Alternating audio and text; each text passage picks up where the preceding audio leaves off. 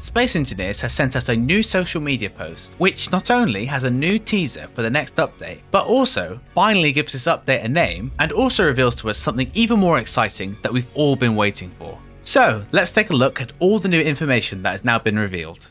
Here is the social media post, and as you can see, it says progress with the robot emoji next to it. Space Engineers is a massive dynamic environment. Pathfinding in a massive dynamic environment. Automatons beta is coming. And below that, we have a video.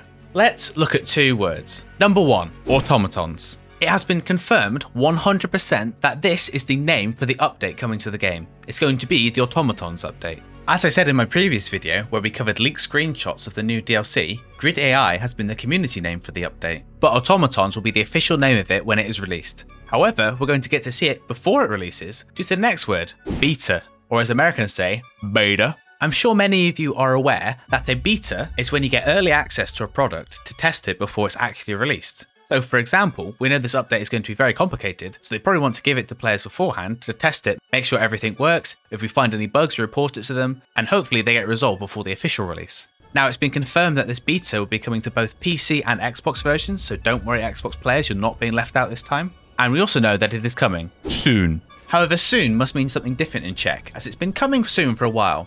Regardless, it'll be soon time to experiment with all these new features we're getting. And we've actually had quite a lot of teasers for all the new features that are coming. We've had teasers for hoverbikes, we've had teasers for the event controller, we've had teasers for automatic mining, etc, etc. If you've missed any of those and want to get caught up on them, there is an Automatons playlist linked in the top right and in the description below, where you can catch up on everything that's been revealed for this update so far. And also, don't forget to like and subscribe if you'd like to keep up to date with any more news that comes out after this video. But let's move on and take a look at this video linked below the social media post. I'll be playing this video in its entirety at the end of the video, but for now I'm going to highlight the most important parts. Before we even unpause the video, we can see two new blocks on the toolbar below. We know what both of these blocks are. The one on the left is the AI move -flight, which is indicated by the rocket, and in the top right of it we can also see we have a plus icon. Now the plus icon normally indicates that you can scroll through other blocks. For example, you can see it on the light armor block on the left, and that allows you to scroll through all the different slopes. So presumably this is the inventory version of the AI blocks that you can scroll through all the other AI blocks. Now, as you can imagine, the AI move -flight controls the movement of drones, specifically flying. Now it has options to control the maximum speed of drones, so you can set it anywhere between 0 and 100. There's an option to align to P gravity, which is planetary gravity, so basically to make sure that the drone stays upright when it's in a gravity field. And you can also control the minimum altitude, which is how close the drone will fly to the ground. To the right of the AI move block, we have an AI task block, the AI task -basic, which is indicated by the globe in the middle, which has a ring around it and a flag on top. Now we know that the AI task -basic has 3 functions that it can perform. The first one is follow home, which is where you set your drone a home point, whether it be a waypoint or another ship.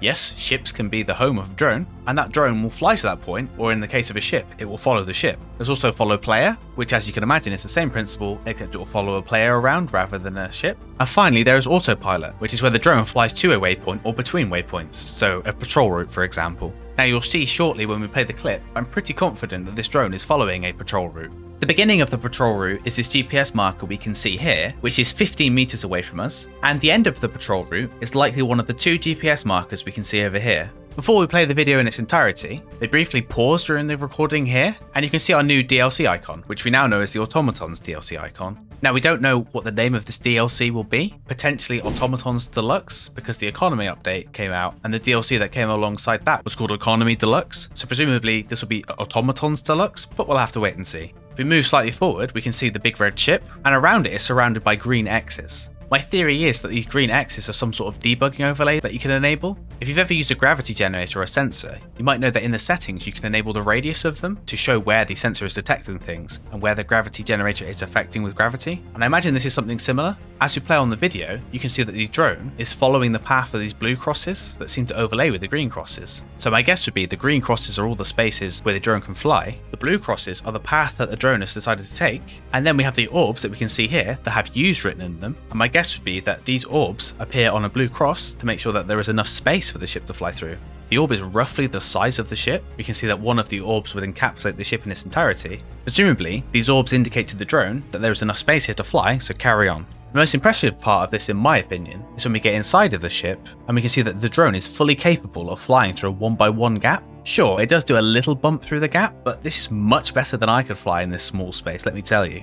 It's too late now, guys. It won't be long before AI completely replaces me in my entirety. After it flies through the gap, it flies a little bit longer until it gets to its destination, and then it turns around. Now briefly for a second after it turns around, we can see the two AI blocks on it. These appear to be once again the AI move-flight and the AI task basic, and we can see that the light on them is blue. Now from the past we've learned that they're blue when they're active, which obviously they are because the AI is moving. Once again the drone flies back and through the 1x1 gap, and it continues its route outside of the ship. Momentarily we'll get a much better look of the AI blocks on the side of the ship. We can see the rocket on the right hand side, and on the left hand side we can see the globe with the ring around it. There's not any other new blocks that I can see on this little drone. Obviously this is just a demo of the pathfinding of the drone, but it's cool that we can see them nonetheless. At this angle we get a much better look at the little line that shoots off the drone towards the pathfinding orbs. You can see it fires a couple of times every second, and when it fires the drone kind of turns to face the orbs. And it continues to fire this line, getting to each of the waypoint orbs, until eventually it reaches the GPS coordinates it started at, and then it starts its route all over again. So, what's going on here? The green crosses appear to be locked to the big red ship, and there are also green crosses around the drone as well. Like I said earlier, this appears to be some sort of debug interface. Whether we have access to it as players or it's a developer thing, we don't know. Regardless, it appears to show the calculations the drones do to work out their pathfinding. So there is a GPS marker outside the ship and a GPS marker inside the ship, and the drone is set to autopilot, which means it has to patrol between the two different points. The AI calculates the shortest route between the two GPS coordinates, marks the crosses on the shortest route in blue, and then it places down the waypoint orbs to make sure there is enough space for the drone to get through. Presumably, if there's not enough space for it to get through, it would generate a new route for it to travel. Once it has a successful route, the drone then flies to each of the waypoint orbs until it gets to its objective, at which point it turns around and flies all the way back. Now we haven't seen the full extent of the autopilot function for drones yet, so potentially you could use this to fly backwards and forwards between more things than just GPS coordinates, potentially flying backwards and forwards between ships or players. We'll have to wait and see. But hopefully this time we won't have to wait as long to see.